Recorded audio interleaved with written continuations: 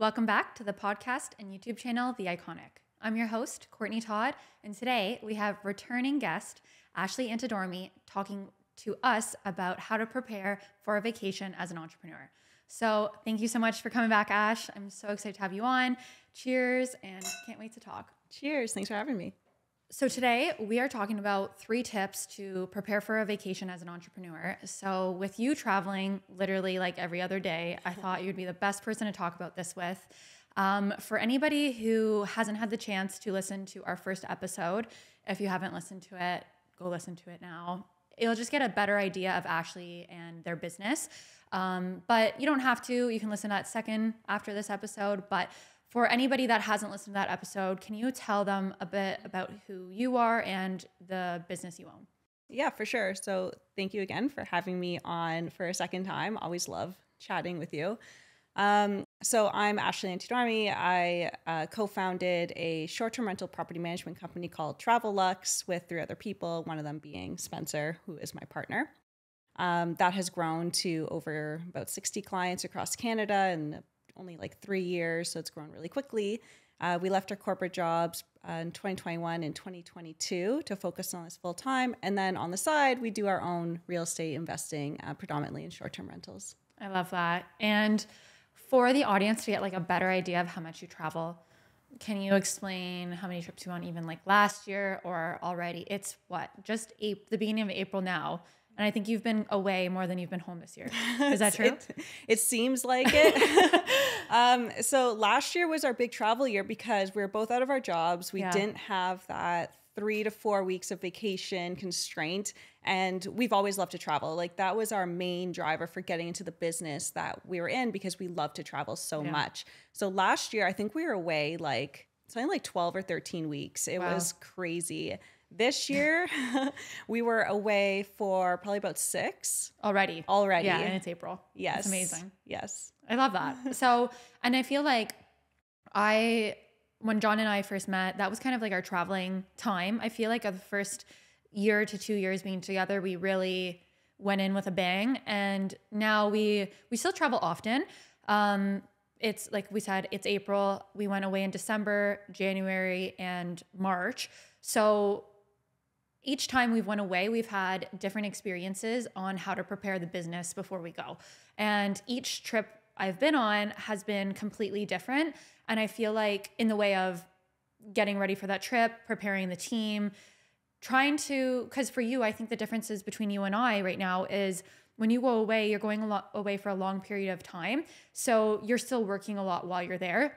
And for me, I feel like the way that we're traveling a lot right now is when we went to Paris, it was a collaboration where we did work for a good amount of time, but then we enjoyed the rest of it. So the work we were doing wasn't in my social media management business, but it was collaboration work, which was the reason that brought us to Paris.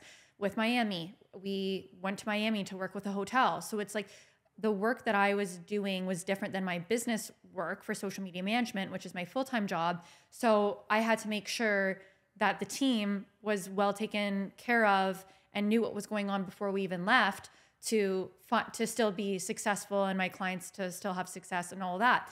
But for you, when you were talking about, you said like before the show, you talked on how you still work on your business while you're traveling. So I think it'll be really great to bring this insight to the people that have their own business and want to go away and deal, even if they're looking for how to prepare before they go away and they're like, I'm going to do no work on this vacation. Or if they're like, I'm going to go away and it's going to be a work trip and you do your work, but from like a way better scenery rather than your home office to being somewhere really cool. So I want to ask you, can you provide a tip for entrepreneurs on how to prepare for going on a vacation before they've even left? Yeah, absolutely. And like, as you said, we like to go away for a long period of time. We've been going on like month-long trips. The last few have been at least 3 to 5 weeks, which we really love. So we've had to travel different. And when we first started going away, it was similar to, I think, more what you and John were doing, where you would do some like batch work and then enjoy the rest. But we found that we were just sprinting the whole time and we came back exhausted. Yeah. So we talked and we're like, look, we have structured the business in such a way that we do not need to work on Eastern Standard Time. which is exactly Amazing. what we wanted. And it wasn't that the business just happened to be like that. It was, we didn't want to work on Eastern Standard Time. So we created a business where we didn't have to do that. But work still has to get done, right? So instead of feeling like we were either missing things in locations or like not working, which we hated the feeling of both, that's why we extended our travel. So now we can work half the day and then go and explore half the day, and we feel like we're accomplishing both work and then play, right? So I think because of where we go and how long we go for, the biggest thing that we do with our team is tell them exactly how the time difference between where we are here and then where we're going to be, and exactly on which days. So before we even left our last trip, because it was predominantly Southeast Asia, we were like, okay, so when we're in Tokyo, we're going to be exactly 11 hours ahead, or whatever it was, 14 hours ahead. And then when we go to Vietnam, we're going to be 12 hours ahead, and here are the times.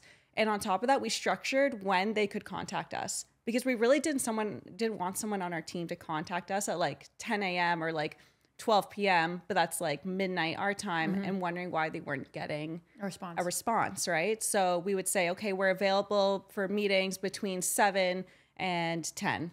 That's awesome. And I feel like that's your check-in time. Yes. Like, hey, like, and I think that's something, even like traveling or not, that I've learned with my business. It's like, if I don't do check-in times, I will sit down to do one task and then be carried away in the day-to-day, because I'm just replying on, we use WhatsApp for my team, my clients, and I could just get carried away with talking to my team members that have a list of duties that they're working on that day. And then I'll just get carried away because I'm there. And I'm like, okay, this isn't really a good play. So here's my check-in time, and I have 2 check-in times a day, and they're 1 hour. So it's like, for you, you set, when you're traveling, you have that check-in time where it could be what, like 1 to 3 hours ish a day? Usually. Cool. And then it's like, you have the check-in time. People can know, like, hey, I have a question for Spencer and Ashley. I'm going to ask them then. And then they know that they're going to get a response. And do you take client meetings when you're traveling? We do. Clients always come first. We set up our people and our team so that they are their point of contact always, so that will never change. Yeah. However, there are times when clients do want meetings. We just structure them around, like, are you free Thursday between 7 p.m. and 10 or whatever, knowing that that's likely around 8 a.m. or whatever their time. So. Okay, that makes sense. And I like how you said that, like, clients come first. Do you tell your clients when you're going on a trip? We don't. We have so many, we're not their point of contact. And we've worked on that over the past year, where they may know who we are. We may say certain things right at the beginning and talk, but we typically haven't met. And their point of contact from day one is their territory manager. So in Niagara, that will be Amanda. And she is their number one contact. So if they have a question, they always put it to Amanda. And if Amanda can't answer it, she'll say, hey, can you email Travelluxe Property Management at gmail.com and address like Ashley or something, because that's my realm of expertise. Or they'll tag one of us specifically. So like Spencer with pricing is kind of like our rev man and our guru with that. So if they have a question really specific around that, then he'll hop on. But we don't really tell them where we are. Usually if we have a meeting with them and we're somewhere else, they'll be like, hey, it's really dark in your background, but the sun's just coming up in mine, right? So they ask, and then we'll say, but since it doesn't affect anything, we don't say it. And I like that you do it like that, because I remember like at the beginning, so maybe like a year ago in my business when I was only had 1 team member, and now for social media, I have 2 social media managers, but we're a team of 7 now. So it's like with that, when I had 1 team member, it was that iffy feeling of, do I tell them I'm going away? This doesn't affect what they're getting, because when I only had 1, I knew I was still doing the work, but it was just me doing it rather than my team doing it. Where it's like, if I'm away now, I have 2 social media managers that work full time. They work between their schedules. There's somebody working 7 days a week. So I don't need to, like, it doesn't matter if I'm in China right now, they're still getting exactly what they signed up for, you know, my clients. And I have people in place, like you said, doing that task. But I remember when I first started the business, it was like, or like when I just even had 1 person, I was really caught in between of like, do I tell my clients that I'm going away? Because I want them to be able to send me a message if they need something. if I'm away or if I'm not. You know what I mean? I want them to know that I will respond and get back to them as soon as I see that message. Like I said, no matter where I am in the world. But it's like, I've always decided with feeling like that, I decided to not tell them about going away because I looked at it as my vacation shouldn't impact their experience. So yeah, it makes sense that that's what you do for your business, and your business, obviously our businesses are very different. And I don't think even before we had like an Amanda who actually did it, before it was just Spencer and I running our entire portfolio, I don't even think we told our clients then that we were going away, because I totally agree with you. Like, we feel like they are paying us for a service, and because we chose to go away, it shouldn't impact their experience. Exactly. So completely agree with that.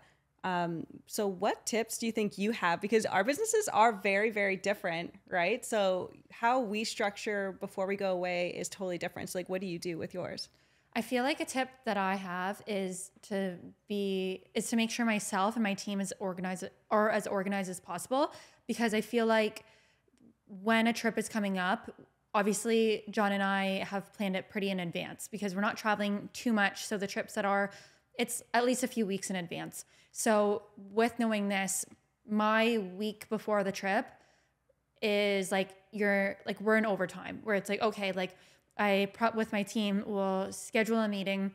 I like meetings face to face, like side note, but we'll schedule a meeting and we'll just be like, does anybody need anything as of now? We talk about the meeting, the overall like week coming up, my check-in times, again, if there's any time change, what that will look like.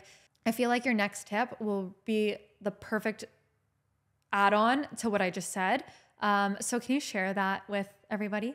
Yeah. So I think one of our main ones was always having like a second you, or like your person who is going to act as you while you're away. So this person will make decisions if they have to, especially during the times when they know, okay, like Spencer and Ashley are sleeping and can't reply, but this needs to be made now. It's someone that we trust that is now everyone's point of contact. So how did you find that person? Because again, like being an owner in the business, trust is always my biggest problem, right? Like I trust my entire team, but how do you designate that person to do that for you? It took a while. For us, it's Amanda for sure, just because she's been in it for years now. She knows. And honestly, and this should be true of literally anyone on your staff eventually, she knows more than we do. Yeah. We may know the overarching, we may know the business side, but on the day-to-day, the properties, the clients, we are very much removed. We haven't been in half the client properties that we have, but she has. Yeah. Our onboarding coordinator, Adriana, has. They are the experts. So why not let them be the experts, right? Because there are times if a client said, hey, do you know where this is in the house? If they asked me, I'd be like, I haven't even been there. I would just ask Amanda anyway. Like, she is the expert and she knows the parameters around like what she can answer and what she can't. She's likely not going to ask about or like answer anything about pricing strategy, because unless it's like super broad, because that's really our realm of expertise. But if any other little details, she has the relationship with our cleaners, all of our contractors, maintenance. She has the best relationship with them. She is the best person to respond. And do you have any examples you can provide, like on how you would handle a situation if maybe her or somebody else gave advice did something that you necessarily wouldn't do? And like, how do you handle that? Like, one, you're trusting your team to do this. People are human. They're going to make mistakes. But as the owners, like, what is something that you've done to help resolve the solution or resolve the problem? Or even if there wasn't a problem, but like, if you're like, oh, I would have done this differently. Like, how do you deal with that? So that happens. Obviously, again, everyone's human. And this is really important as a manager, especially with someone who you're working with and how you respond. And I'm a very big advocate of not undermining someone who's working with me, because that's terrible. It looks bad to the client. It feels bad to them. And it's a crappy feeling. It's happened to me before. I'm never going to do that. Yeah. So if Amanda said something that we wouldn't agree with, we would just go right to her and say, hey, you said this. I understand why you said this, but this is actually the correct thing. If it's really big and needs to be corrected, and that's happened, I will tell her to correct herself.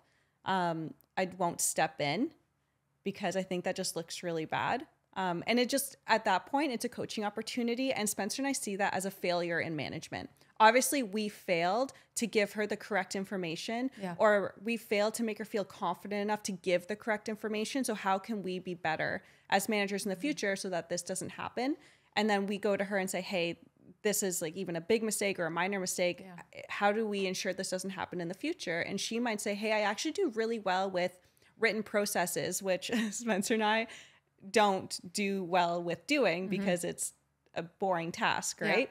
Lengthy. So it's lengthy, and not everyone's built to do that stuff, and we're not. So we're like, okay, this is what she needs, so I'll write one. Yeah, like an SOP, standard operating procedure. Yeah. And again, I think like because I can totally agree with what you're saying.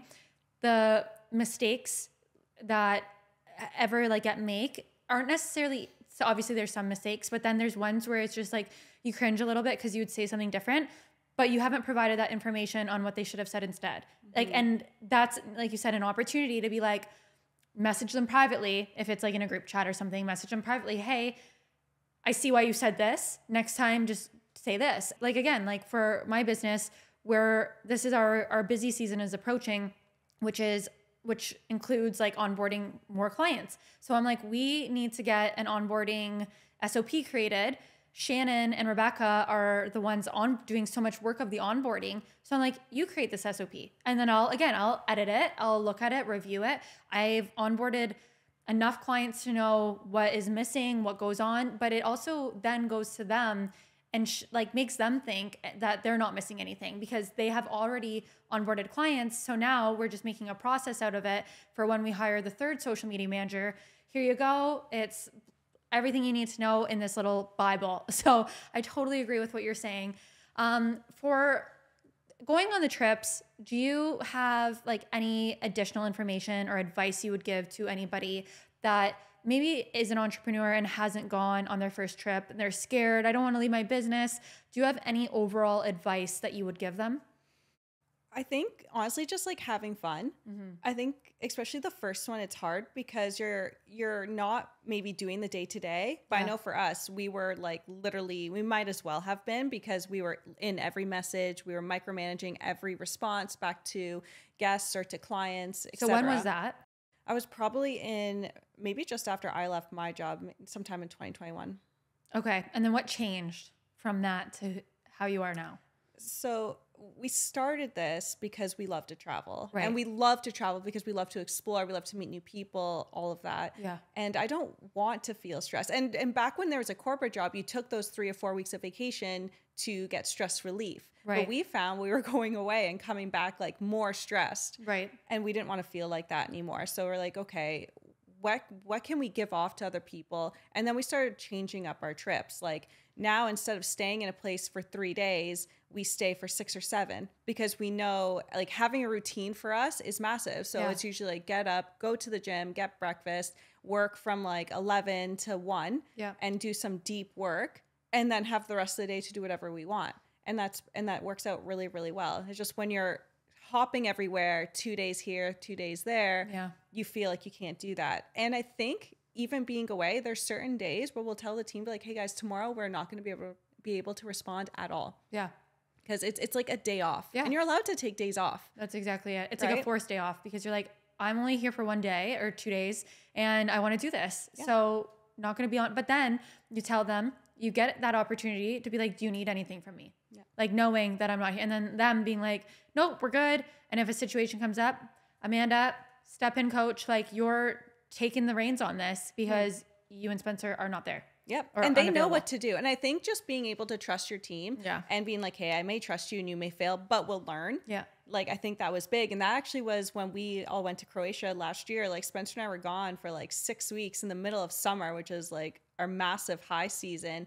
And things hit the fan for sure. Yeah. But then we realized that the team figured it out, right? Yeah. Like they may not have known what to do at first, but then they just figured it out. Went with it. Yeah. So now we know, okay, when this happens, we'll do this. Like, I think it's just trusting that things happen. And as long as the chaos happens behind the scenes so owners can't see, and I think you may understand that too, where like things are chaos behind the scene, but to them, they look, Everything's it's like great. seamless. Yeah.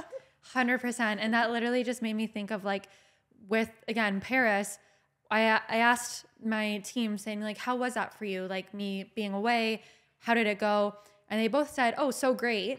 I actually got, because they always have like an ongoing like task list. And then it usually just gets added to it because I'll be like, hey, like we need to do this for this, whatever. And then they both said something similar of, this was like the first time I almost got my task list done because I wasn't talking to you every day for you adding on more stuff. And I was like, that's almost like a good thing because finally we made some improvements rather than me just always, hey, and do this and add this and then do this. But it's like, because I removed myself from the day to day. And then when I came home after the jet lag, after the events, after moving all, which was like literally in a week being home, I was able to like take a step and be like, okay, I feel so much more refreshed. How does everybody else feel? What do we need to do? Like, let's get back on track. But they were always on track. They never went off the track. But for me, I removed myself from the business for a little bit and then stepped back into it and being like, okay, like we're good. You know what I mean? Like I would just went on a trip, but the business still ran and it ran like I want to say the word flawlessly because it did. Like there was no issue. And then again, each trip is different where it's like I could tell you nightmare stories and I feel like it's only gotten better than that where it's like you as the owner and as the boss, you need to realize what's working and what's not working and just continue building on that. Yeah, totally agree. And I think you have to decide too, like what kind of work you want to do. Like, do you want to be able to go away for a week and like unplug? Yeah. Then you have to build systems around making sure that can happen. Yeah. And I think people forget that with every business, it's like you're just testing. Yeah. Right. Yeah. Everything is a freaking test. Yeah. And some things fail. And then things happen. You're like, okay, we need to put a system in place so that never happens again. And then you do that. Like, you're not going to be able to build a business. You're like, I did that perfectly for the first time ever. Right. Yeah, That it's won't all happen. learning. Yeah. We have no idea what we're doing. No, we're just trying your best. We've been making it up ever Yeah. since we started. Right. And Yeah. things just kind of kept working. But I think just being super confident in your people and not just saying, hey, you did that wrong, don't do this. There are things that we'll wake up after like 8 hours, their day has already been going all day because we're 12 hours ahead, and we look back on some of the messages and I'm like, man, like Amanda's really good. Oh, I love like that. she said that better than I would say that. And that's something typically I would have responded to, but now I'm like, she can do that, right? Like they learn. I heard something that I totally agree with. And it's like, you want to hire, like you kind of touched on this earlier, you want to hire people that are better than you. Oh, yeah. And it's like, because if I hire 7 people that are here, then it's like 7 Courtney brains, which nobody wants. But it's like if I hire, that's scary. Yeah, like 7 little Courtneys running around, and it's like holy shit. But if I hire 7 people that have strengths that are like bigger than mine and have different strengths than mine, where it's a weakness for me and it's their strength, and then their weakness but might be the other team member's strength, like that's what I want, because I think you limit yourself as a company to how big and like how big your business can go if you're only hiring people that are like less experienced or not as great as you. If you make yourself the standard and only hire better, like to be like a business owner and to be as you and I would say we're both very hungry for success. So if we hire people that are only better than that, like I feel like that business is going to be unstoppable. Absolutely. And there's a lot of things that Spencer and I are not great at. Yeah. Right. And so building your team around other people who are amazing at that. 1, now I don't have to do that. Mm-hmm. So I'm not good at it and I likely don't like it. Yeah. Right. And then 2, like they excel at it and it's just one thing I have to like not worry about. Exactly. And I think another big thing is like, especially new entrepreneurs have this feeling of I have to work all the time, 7 days a week, 10-hour days. It can only be me. And I honestly feel like that culture is starting, I hope, to like slip away because like you're going to burn out. Mm-hmm. Like anyone out there who's like building a business, take a vacation. Yeah. Like you need time off, right? And how you want to structure that, if your business is like kind of like ours, where it's like literally all the time, there really are no weekends and off days, then you need systems in place in order to give you that time off, because you started this business because you're very entrepreneurial and you're very driven. Yeah. But you can't be those things if you're exhausted and burnt out and in the weeds all the time. And I think like with that, I feel like for me, I'm just having like flashbacks of like even a few months ago before I hired Rebecca and Shannon. And it was just, I feel like that was me. And I feel like I stayed up forever, like so late working on the business because I was like, this is a temporary pain, but it's going to be a long-term success. Like that was my goal. Temporary pain, so tired, so exhausted. You literally could say the wrong thing to me and I'd have a breakdown and cry because I'm like on 0 hours of sleep. And it's like, but I knew that I was putting in that hard work to have, like, I basically gave myself the first quarter of the year. I'm like, okay, this is like my growth period. But it's funny because John and I's word for the first 6 months of the year is stabilize. So we're trying to stabilize our life, like with everything included. But for me, I'm like, this is my growth and like stabilize period, growth period in the way of like get new employees, hire a team with like that, with people that are more skilled in specific things, where it's like, I'm not saying, oh, I hired you and here's your 20 like item task list or like job responsibilities. It's like, no, I want to divide that up and keep like, even with this podcast, it's like we've outsourced this. So a team does this because why would I do it? Like, I don't know how to do it and I'm not going to learn. Like, I don't want to. So it's like hiring people and putting them in their positions. But I feel like it took a very long time of sleepless nights to do that.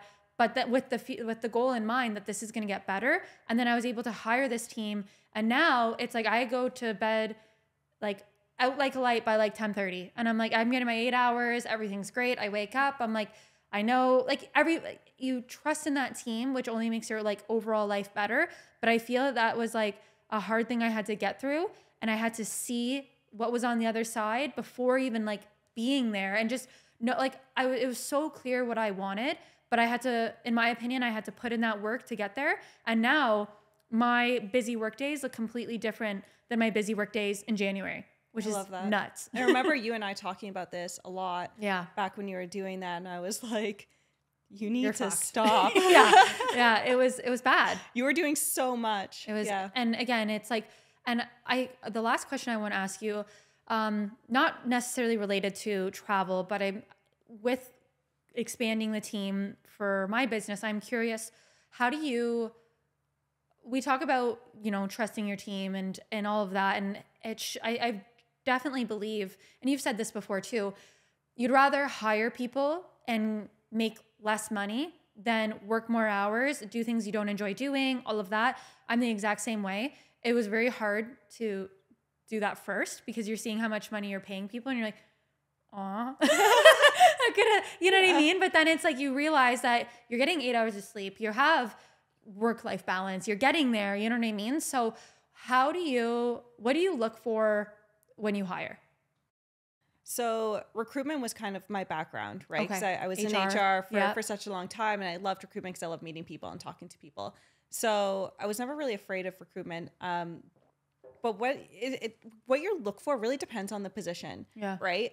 But a lot of people will just be like, oh, you have a great resume, you're hired. And I think that's really wrong because there needs to be fit between yourself and the employee, but also with the rest of your staff, right? Because you can't just bring someone in who may know everything, but no one likes them. Like you are just causing yourself so much pain in the future of people just coming to you and complaining, right? So I look for trainability. I look for eagerness to learn. That is massive. Eagerness to take on new tasks on their own. Like I don't want someone to just kind of coast by. I want them to just slowly start doing other things. And then we can say, hey, are you actually interested in that? Because I'd love to give you that task and we can like train you on that, right?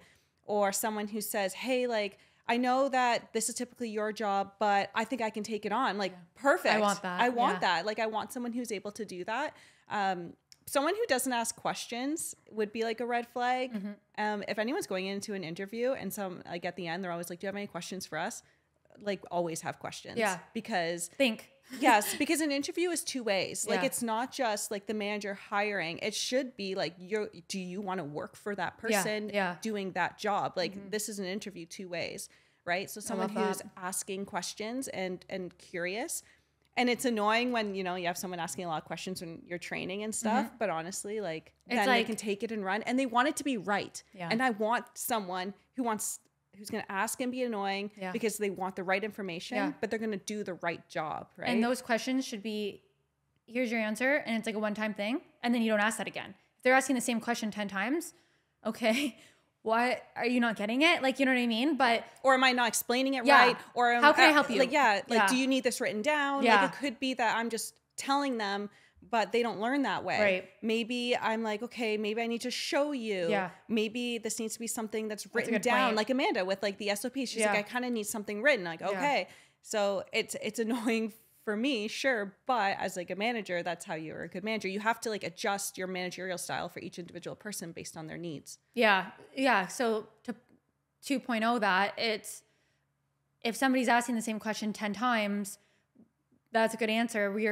You're saying, did I not explain it right? You know, the first 9.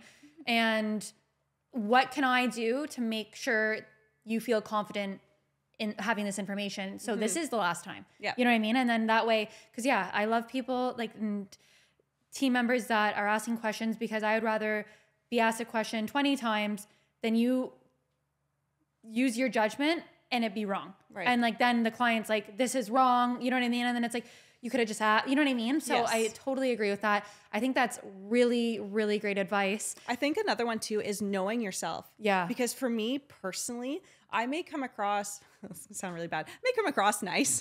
But you're nice. But under pressure, I'm not as like, I'm not going to say, how was your day? I'm just going to be like, what do you need? Yeah. Right. I'm going to be very direct. Right. I'm like that too. When I'm under pressure, and you may not know that I'm feeling pressure.